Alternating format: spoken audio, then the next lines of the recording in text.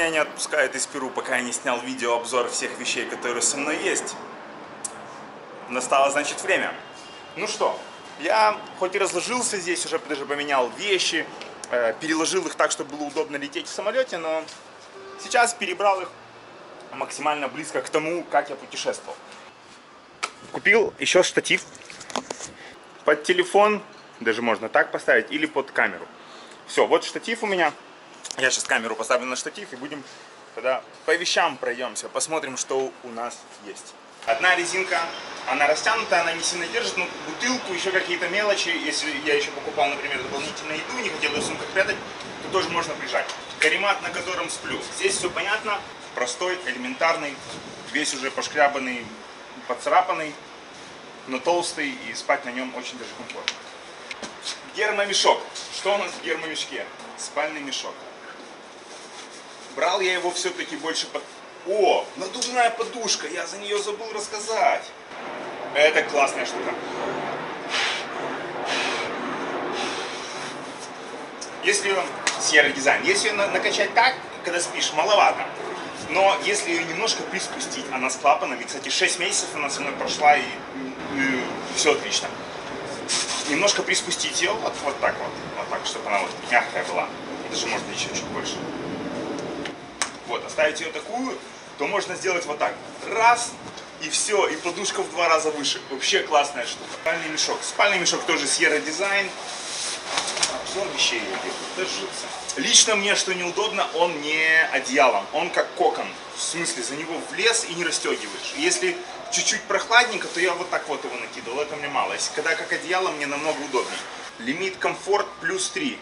-3 лимит. Ну, я спал в +2, и уже в нем было прохладненько. Что у нас дальше в гермомешке? Наша любимая клетчатая сумка. Да, она стоит там $3, по-моему, я ее брал еще в Одессе. Необходимо, она места мало занимает, веса мало. Но для перелета она мне нужна, чтобы прилететь и улететь. Кусок брезента, но это специально, он продается, комплект к палатке, для того, что если на мокром чем-то спать, подстелить ее, чтобы палатка снизу не промокала. Я спал на мокром, ни разу этим не пользовался, всегда спал просто с палаткой, было супер. Дрон, все спрашивают, что за дрон, DJI Mavic Air. В комплекте комбо он, по-моему, называется, вот такой он компактный, вот все кадры с неба, это вот этот вот маленький жучок снимает. Вот, дополнительно там зарядка, еще 2 батареи помимо, ну, всего 3 батареи. Джинсы парадно-выходные. Купил их еще в прошлом году в Мексике за $10, нужны. Когда холодно, если что, их надеть, или когда куда-то выхожу, в самолет иду. Футболка запасная, такая же с логотипом спонсора Keep Solid, сзади с моим именем. В этой же сумке у нас. Пользовался крайне редко, но пользовался. Потому что много людей, кафе, ел я предпочтительнее в кафе. Это у нас наша, ух ты, помялась, любимая кружка со съемной ручкой. Где ручка есть? И горелка. Мультитопливная. Шорты парадно-выходные. Все спрашивают, катаюсь ли я в памперсе. К шортам, да, вот есть у меня такие шорты-памперсы, не катаюсь. Пробовал, может, потому что седло Брукса, может, потому что я уже 100 лет не ездил. Мне вообще некомфортно. Без шорт комфортнее ехать. Ключ. Большой шестигранник, он мне нужен тоже дважды. Прилетаю и улетаю. Снимать педали. У меня есть мультитул, конечно, и на мультитуле нету такого у меня большого шестигранника, поэтому у меня дополнительно один только для педалей. Телефон. Запасной телефон, я его брал для того, что когда приезжаю в гостинице, в Wi-Fi, чтобы выгрузить очень много файлов, я на ночь оставляю один телефон, который мой, тот, фотографирую все остальное, и другую карту памяти вставляю сюда и отсюда выгружаю на облако. Ну и плюс, когда меня в Панаме ограбили, я был на связи благодаря этому телефону, где плохо очень работает тачскрин, где нету звука и все остальное, и камера там уже потертая, затертая. Но это лучше, чем вообще ничего. Сумка Ортлиев, да, водонепроницаемые, реки проходил, прям с ними мочил их с головой, и все в порядке. Снимаются, ставятся легко, очень комфортно. Вторая сумка. Ботинки. эквадорские кожаные. Купил их для того, чтобы подниматься на Чимбураса. На Чимбураса оказалась нужна другая обувь. Поэтому, ну, они меня потом вручали, вы помните, ямы перебирался и все остальное, классные тоже штуки. Я перед тем, как выезжал, видно, да, я похудел, стал худой, как селедка, как тюлька, я бы даже сказал. Я это уже знаю не первый раз, и перед выездом я решил, что буду тренироваться, помимо ног, сидеть, крутить, еще что-нибудь, вот буду тренироваться как экспандер, да, ну его только к дереву, и, ну, кто знает, тот знает, как тренироваться. Первый месяц я тренировался, потом уже так стал уставать от этих подъемов, что я уже даже не мог смотреть на этот жгут, поэтому он со мной просто покатался. Леонид из Нью-Йорка, который наш соотечественник, который из Одессы, мой товарищ, сказал, говорит, друг, там очень опасно, говорит, на тебе презент. Говорит, ты будешь, говорит, что ты с этим ездишь, всех людей смешишь, на тебе такой. Он мне взял, я его, ну мне страшно было его ставить сюда, представляете, я такой в магазин еще. И так люди на это типа косились.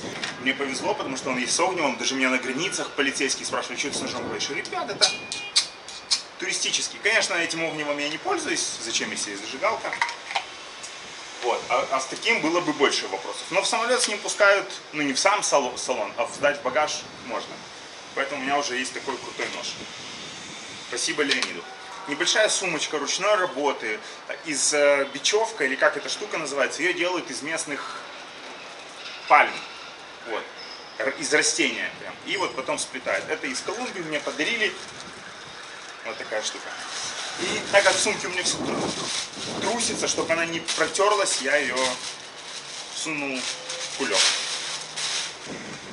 В Панаме, несмотря на то, что меня ограбили, я все равно пошел в магазин. У меня товарищ собирает колокольчики.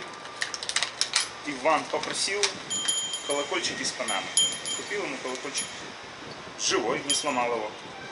Хотя вы помните, я сумки и бросал, и все что угодно было, но... Спасибо моим спонсорам Кипсоли, когда меня ограбили в Панаму, они очень быстро отреагировали, сразу же. Во-первых, вы, дорогие мои зрители, начали мне моментально предлагать помощь материальную, в это же время одновременно с вами, ну, потому что вы моментально отреагировали и Кипсоли. И я купил новый телефон, да, Samsung S9, кстати, на него я фотографировал. И, ну, коробка осталась от нового телефона, вот я ее с собой и вожу, там документы, еще что-то. В Украине все знают как мивина, в России как доширак. Вермишель быстрого приготовления. У меня нету бензина, поэтому не приготовил ее. Вот вожу в Украину, повезу центральноамериканская мивинка. Одна запасная камера. Выезжал я с двумя запасными камерами новыми. Одна у меня лопнула вместе с колесом где это было, в Эквадоре. Я ее поставил, но это не проколото, но лопнуло, потому что покрышка. И вот у меня вторая запасная. Аптечка велосипедная, в которой что у меня находится?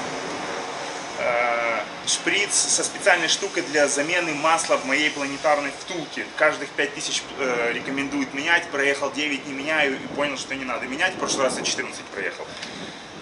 Латки, клей там уже закончился.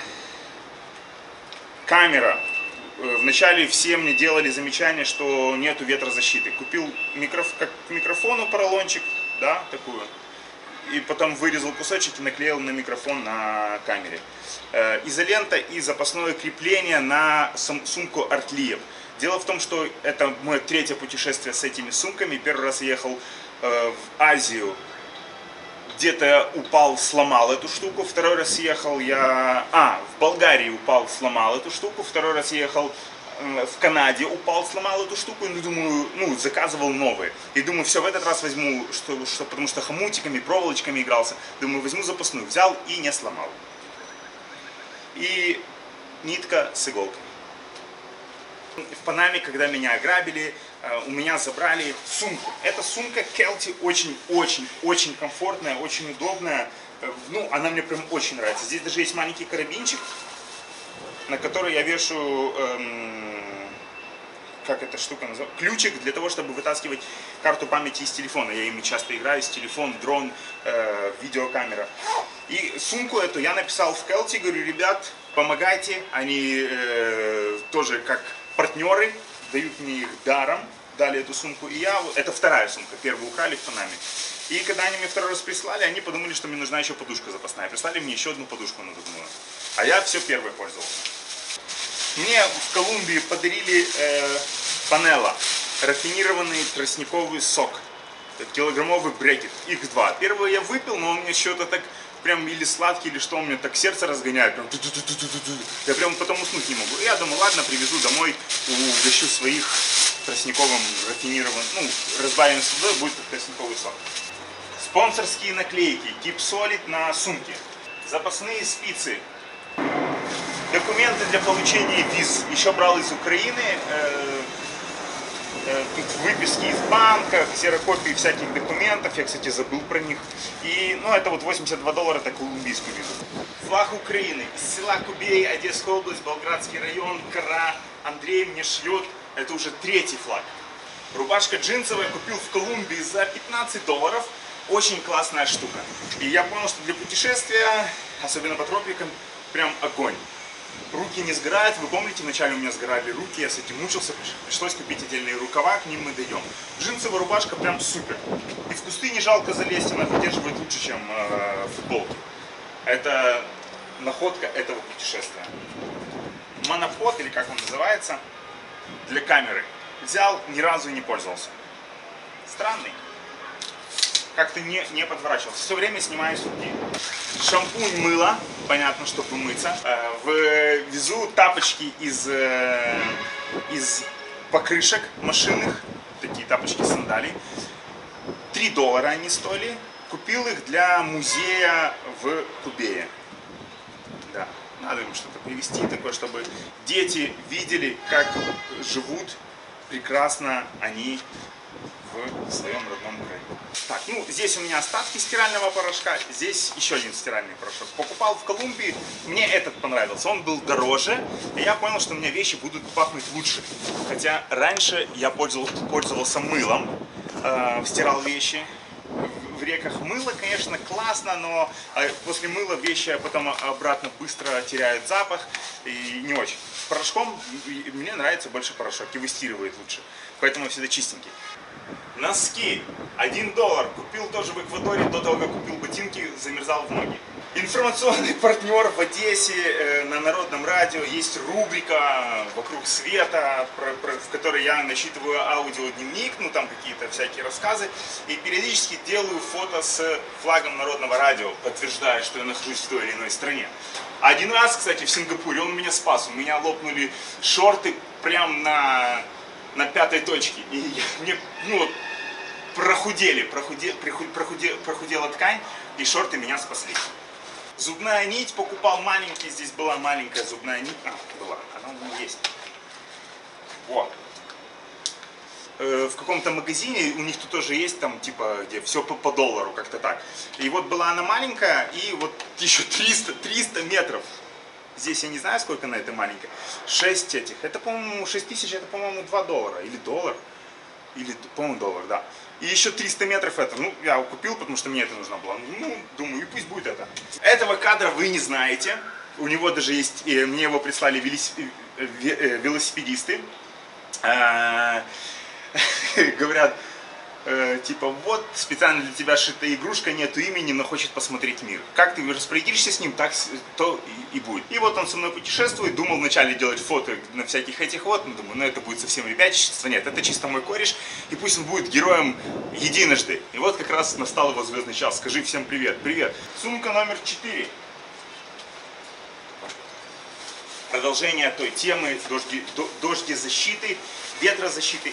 Есть еще штаны, кстати, тоже Sierra дизайн. Тут у них сбоку очень большая молния. Прям вот можно что сверху снизу, что снизу сверху расстегнуть. И вот ты едешь, они вроде бы застегнуты, но сбоку нога дышит. Очень удобные, прям понравились. Так, следующий лот.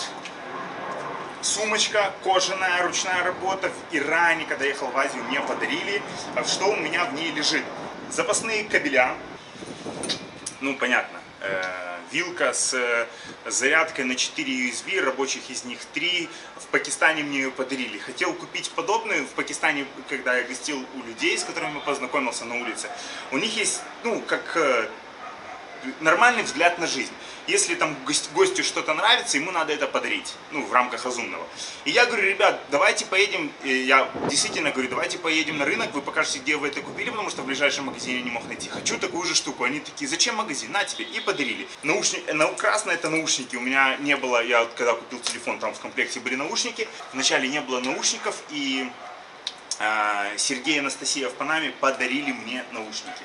Кулек с запасными футболками. Эти футболки до того, как у меня появилась рубашка, до месяца жили, потом я их выкидывал. Выгорают, рвутся, все что угодно. Еще одна футболка здесь у меня, которую мне подарили. Помните, был спуск в Никарагуа на вулкане, я спустился самый медленный, и мне за это подарили футболку. Жилетка, которую я, бывает, надеваю, в этом путешествии ни разу не надел, чтобы было видно меня для машин. Эластичный бинт, тоже в этом раз, слава богу, не пользовался.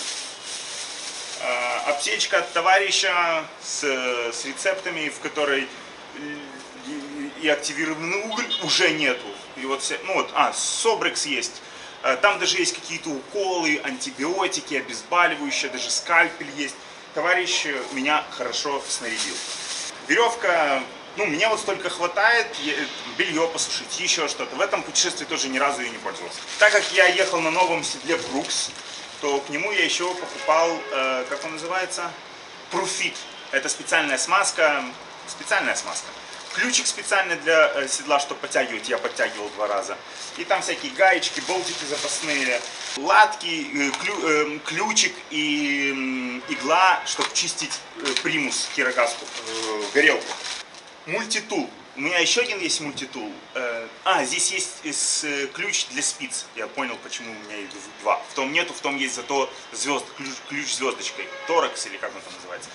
Вот. А здесь есть ключ для спиц. Одним нравится, как я выгляжу, когда совсем заросший, другим не нравится. Но в этот раз я и больше рассказываю, больше фотографируюсь, поэтому взял с собой еще триммер с разными насадками. Классная штука, потому что она работает на аккумуляторе. Philips триммер такой. Панама. Панама, кстати, да, про Панаму. Панаму мне подарили в Коста-Рике, спасибо нашим, ну как нашим, там только Дилбар была наша, а остальные ребята просто учились там в Киеве, в Москве, когда я на кофейных плантациях собирал кофе. Почти, можно сказать, заработал. Это больше, конечно, подарок, чем заработал. Вот есть Панама. Очень классная, защищает полностью и уши, и все. Солнечная панель. Хочу сказать, что хорошая штука. Вот так выглядит моя солнечная панель. Два отсека. Тут выход на 2 USB. Если хорошее солнце, прям вот поставить, точнее даже нормальное солнце, поставить перпендикулярно, то заряжает как из розетки. Сумка на руле. Здесь есть 2 боковых кармашка. Старый ключ звездочка стандартного размера, в котором большинство болты именно такого размера. Он у меня лежит, уже поржавел. У меня сейчас есть мультитул, поэтому я им не пользуюсь. Еще у меня есть вот такая крышка. Вот для чего она? Как раз на бутылку, которая у меня была 3-литровая для душа, накручивал и купался через нее, через эту штуку. Есть еще кусок проволоки, мягкая, вязальная. Подвязать пользу, иногда она выручает. И есть простой кулек. Простой кулек для того, чтобы иду я собирать апельсины, мандарины, манго, все что угодно, должен быть кулек под рукой. Он у меня здесь сбоку в кармашке. Карабин с ключиком. Ключик это от сумки вот этой же, она блокируется, закрывается. Зубная щетка, зубная паста. Пауэрбанк. Кстати, пауэрбанка 2. Было 3. Один ушел у меня в Панаме. Налобный фонарик. Леонид из Нью-Йорка, опять спасибо за это крепление для камеры на голову. Кадры с головы это отсюда. Все спрашивают, что у тебя за очки? Очки Джулба. Где? Вот. Джулба Explorer. Ну, они вообще дорогие, я их покупал там $200, по-моему. Хорошие. Веревочки не было, крепления на ушках были. Веревочку я нашел еще с Ромой в Сиэтле. В секонд-хенде я снял с какой-то куртки. маленький паучок, треножка. Первые кадры были, когда вы спрашивали, кто тебя фотографирует. Да, сейчас есть большая. Человек должен пахнуть, поэтому да, пахну. Спасибо, Дилбар, от комаров меня она защищала, дал ему защиту вот такую штуку. Пользовался пару раз, а потом поднялся высоко, комары закончились и не пользовался. Для камеры у меня камера Sony FDR X3000. К ней еще есть пульт, но я им тоже не пользуюсь. Он батарею есть. Что сам он его заряжать надо, что и камеру, потому что камера начинает работать в Wi-Fi. Ложка. Ложка обычно у меня в кружке с горелкой, потому что ем ложкой только когда готовлю. Ну, придумал, чтобы бокс не тереть, взял простую перчатку. Что нашел, то и взял. И это бокс водонепроницаемый для камеры. В дождь снимать, в сенотах, в Мексике под водой снимал. Ногти тоже стричь надо, штучка для ногтей. Уши чистить надо, штучка для ушей. Андрей из Коста-Рики, спасибо за солнцезащитный крем. Хотя я уже проехал много и знаю, что такое солнце. Но он посмотрел на меня, понял, что я не совсем понимаю, что меня ждет дальше. И он был прав. Купил мне эту штуку, подарил. Я даже не знал, только говорит, вот тебе. И пользовался, потому что было солнце прям очень-очень жарко в Панаме. Мы с Оливером пользовались ей, даже еще осталось. Потом я купил рубашку, стало легче. И крем согревающий, которым життя... Кто это такие? Одним словом, крем согревающий. Много всяких разных монеток. С каждой страны товарищ просит. Деньги венесуэльские, это я их поменял здесь недавно буквально, тоже товарищ собирает. О, наклейка. Наклейка, ну это наклейки, батарейки для налобного фонарика запасные там еще есть. В Колумбии мне велосипедист подарил этот браслетик. Мне как-то он, ну, не носится у меня браслетики, поэтому его сложил. Все, по всему мы более-менее прошли. Еще у меня насос, который висит здесь. Две фляги. Это фляга для топлива, которым я готовлю есть, на котором я готовлю есть. Здесь амулетик, который мне подарил Алехандро, Алекс в Сальвадоре. Здесь крепление под камеру.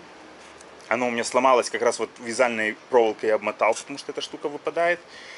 Есть еще такое же, чуть-чуть другое, оно хуже. Оно только в двух положениях. Это из-за того, что вот этот шарнир, как хочешь его можно наклонять. Здесь его нет, он только в двух положениях крутится, хуже. Поэтому он у меня просто на руле висит. Звоночек, колокольчик, понятно. Фонарь. Я сломал тут гнездо для USB зарядки, оно у меня отвалилось. Его надо припаять, поэтому его с собой, этот фару, уже просто ввожу. Дома отремонтирую. Все спрашивают, что? Простая цепь, команче.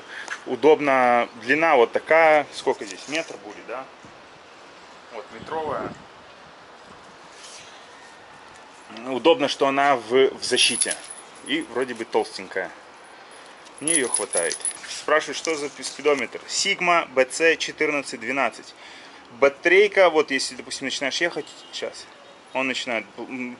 Он с подсветкой, но из-за того, что разряжена батарейка, я подсветкой не пользовался, все полгода с ней езжу, она моргает, и так батарейка не села, хотя у меня запасная есть.